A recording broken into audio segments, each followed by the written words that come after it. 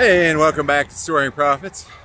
A few profiteers have been asking, how do you start running? Like, it just seems to them phenomenal that you go from 0 to, 10K, which I get, I'm running with people that are doing like 25 a day, and I'm like, I have no idea how you do that. Like, after 10, I need to have a nap. Anyway, so if you go to 2.0 Adventures, that's Sarah, that's that girl that does the pictures for my poetry.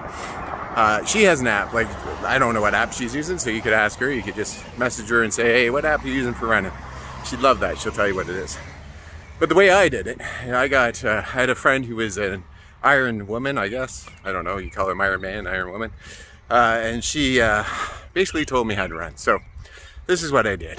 I ran for a minute and I walked for 2. That's it. That's the whole thing. So you download an app, running timer app. And so the runner timer app has 3 places. It has how far you want to go. So I put 1 kilometer in because I was just starting and I didn't even think I would do 1. And then how far you want to run, one minute. And then how long you want to walk, 2 minutes. And then it just runs you through a cycle until you hit that 1 kilometer. You run for 1 minute, then it tells you to stop, you walk. And it's surprising how freaking easy that is, because you recover so quickly. And then what I did is once I felt like, you get to a point where it's like, gosh, I wish I'd do more. This isn't enough. So then I just raised it to 1.5 kilometers.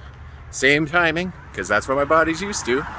Simple, stupid. I do everything simple, stupid, because then I'll do it. Because I'm simple and stupid. When I did keto, I tell you, I did repetition, eggs, sausage, bacon. That's basically all I ate. For years and years and years. I still mostly eat that. So you do the 1 kilometer run, 2 kilometer walk for 2 kilometers.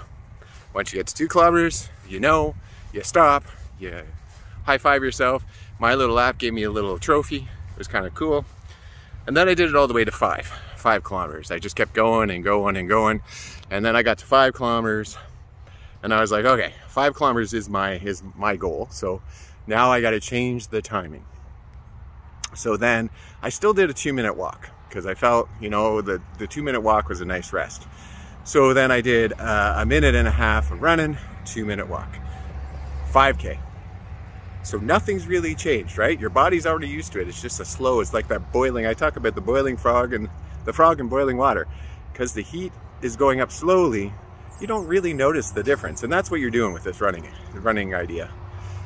And then you just keep on going. And same thing, when you get to minute 30 and you're like, wow, I don't want to stop. I want to keep going. This is amazing. And you raise it up to 2 minutes.